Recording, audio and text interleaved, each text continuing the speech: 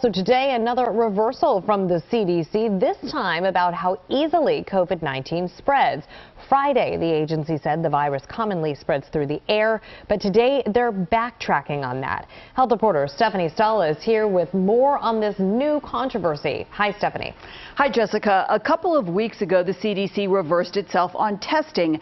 Now the issue is about how the virus is spread. Is it airborne, like many scientists have said?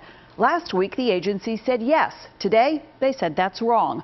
It's confusing, but here is one thing everyone agrees on. It is still critically important to wear a mask and practice social distancing. The latest flip-flop from the CDC is about transmission of COVID-19. The agency updated its guidance to say the virus could linger in the air, but that was removed. Now this.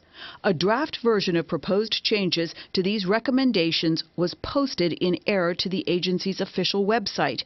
CDC is currently updating its recommendations regarding airborne transmission. Once this process has been completed, the updated language will be posted. I understand it's confusing to the public. It's confusing to us as doctors and scientists because this is something that's new. Dr. Ronald Coleman with Penn Medicine says science is evolving on COVID-19. It's known to spread through close personal contact. That's been the focus of CDC guidance.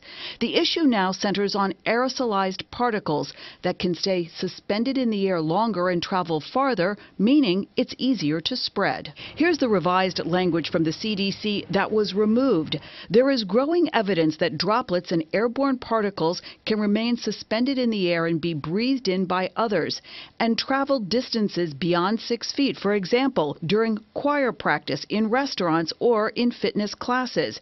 In general, indoor environments without good ventilation increase this risk. Do you think the CDC is a reliable resource for people considering all that's gone on? They're doing their best, but it's a difficult environment. There are many pressures, political pressures, and it's a situation where our scientific knowledge and understanding is not as great as we would like it to be. So, the latest revision from the CDC says the virus is spread mainly from person to person.